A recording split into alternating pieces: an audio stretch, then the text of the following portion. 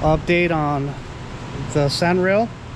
So I already have all the parts ready to be installed. This one goes on the fuel pump, and this one's a billet, polished billet part.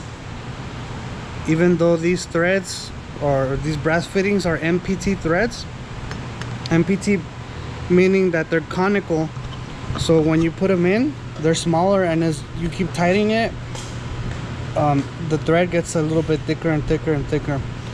So even though it's an MPT thread, I still chose to put a little bit of Teflon towards the end.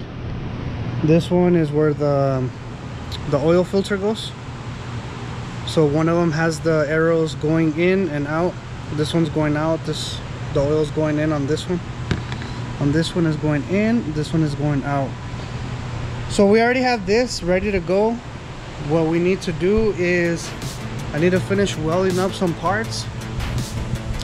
I have the oil cooler ready to go. I already have it all buttoned up. These bottom parts are like these little rubber grommets, so when it's shaking all over the place, it just basically just has a little bit of support for the fan, so the fan's not wobbling all over the place. And this one, we finally decided that we're gonna go with an install right here towards the middle.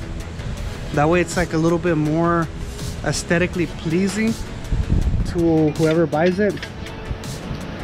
And I need to finish welding up this bracket, but I need to cut it. I need to cut this part right here, because if I don't cut it, I won't be able to fit it up all the way up. The roof, I need to finish the little spacers that I'm gonna put on there. I don't know if I have some scrap metal laying around somewhere, make those spacers, fix this bend, put the spacer, make the hole, reinstall the light. That should be good to go. The battery box is also done, it's completed. And as you can see, right, I thought the other one was small. This one's actually I think it's smaller than the other one, than the original battery box. But this is an Odyssey battery. It's designed for this type of applications, and it also has this piece of aluminum to hold it down, this bracket to hold it down. And I had ordered that color in specific, this anodized red finish. In the front, my welder, he basically welded these correctly at a level. So both of these are leveled, and once I have everything painted on it again, then we'll adjust all the lights on it. You can see the front ones. We're kind of doing some work on it to repair the welds. My cousin, he bought a new welder and he was trying out different settings on it, but we're just cleaning it up just so it looks a little bit more presentable. It has these mirrors that I bought for it, so the only issue is that these brackets for this mirror are huge. I don't know if it's for a standard application for like UTV vehicles or whatever, those side-by-sides. I don't know if these are all universal size, but this Sandrail, obviously the tubing, I don't know what size it is. I'm not sure if it's an inch, but I'm gonna have to weld these in position. And as you guys can see, it looks pretty awesome. It's gonna have its little mirrors. It's got its rear view mirror. So it's coming along. It's just things here and there. My foot's been hurting a lot, but I don't give up. I haven't actually taken my medication today. The swelling's still a little bit high.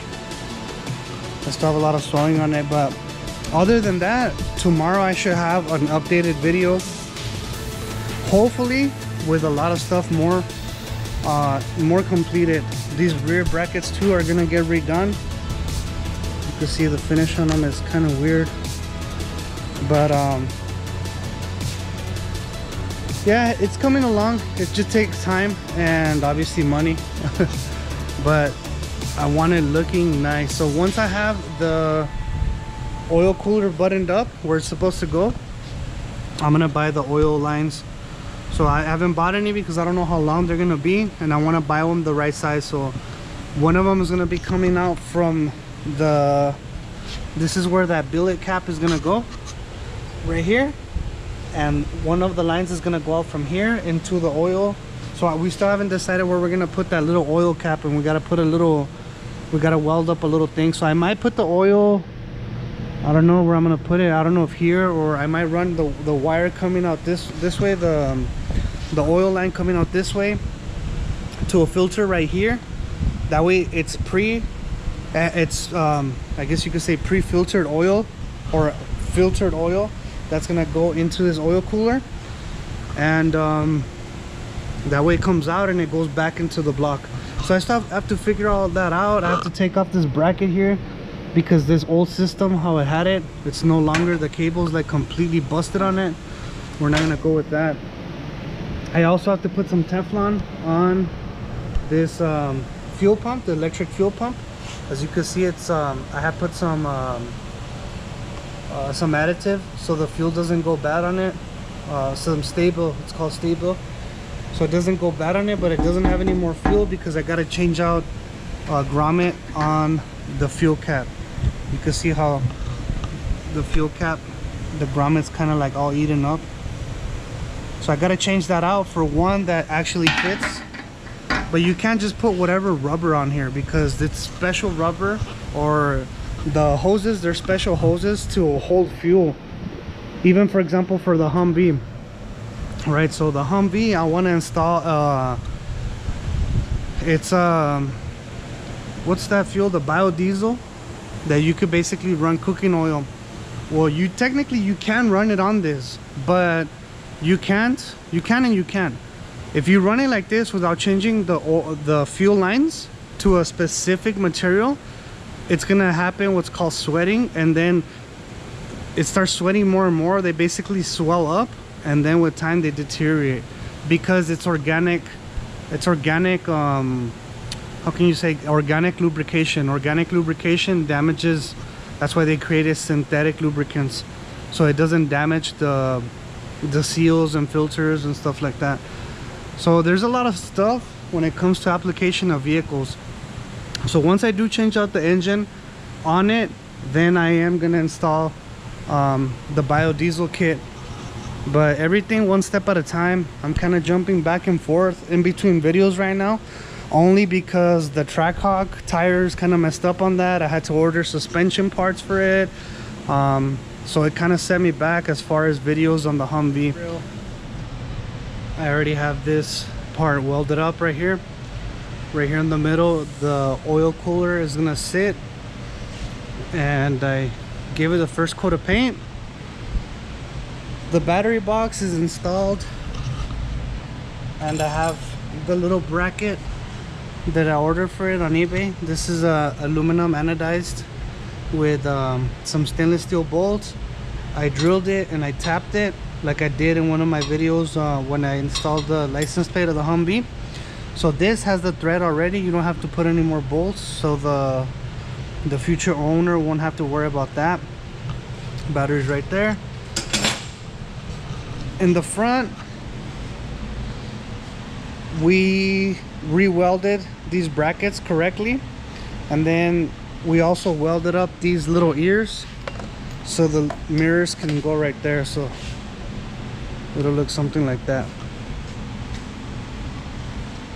On the front, gave it a little coat of paint, freshened up that paint. So tomorrow I'll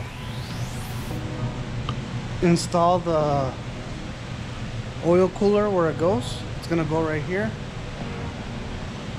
You can see it's right there. It's gonna go right here. And then I'm also gonna weld the little bracket so we can install this, the new oil filter position. It's gonna go right here, and then the lines, that way everything is, that way nothing is hanging down here or anything like that. But other than that, once I start the install to this, I'll guide you guys exactly how this goes, because I've tried to find, like many things, right? I've tried to find videos on how to install certain things. For example, this kit, this MP kit, and there's nothing out there and having a very hard time to try to figure it out. But tomorrow I'll do an updated video, or another day I'll do an updated video of the install of this empty external oil cooler kit, or oil cooler upgrade kit, whatever you guys want to call it. I'll give you guys the part number for that, and I'll also link the product in the description.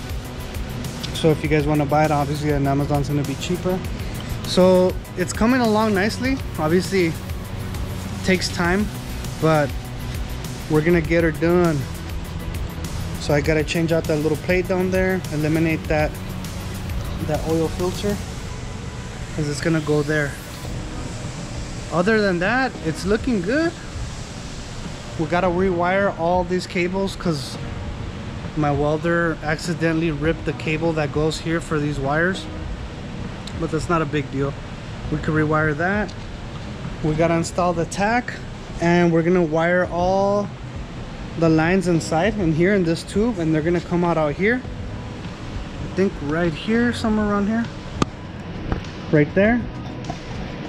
Let me show you guys how we did the other one.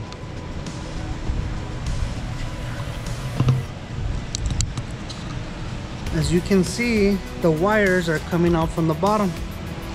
So we're also gonna run the wires for the oil temp and oil pressure.